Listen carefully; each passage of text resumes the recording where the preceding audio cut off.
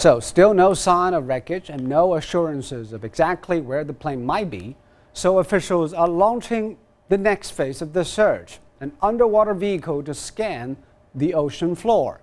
The Bluefin 21 is a submersible equipped with a wide scan sonar, acoustic technology that creates pictures from the reflections of sound instead of light. The device sends a pulse that produces a three-dimensional map of the seabed. When it reaches the appropriate depth, it will turn on its sensors.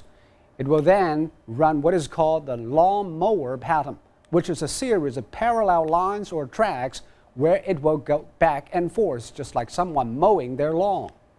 While the Bluefin 21's first mission will cover about 20 square kilometers, it will probably take anywhere from 6 weeks to 2 months to scan the entire search area.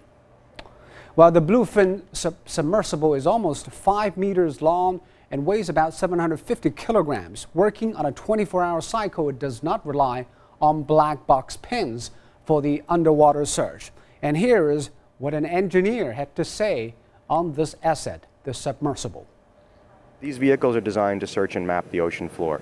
So they don't really rely on the black box and the pinger that's inside the black box. These vehicles fly along above the surface of the sea, mapping and imaging the sea floor. And then you use that data to detect any objects of interest.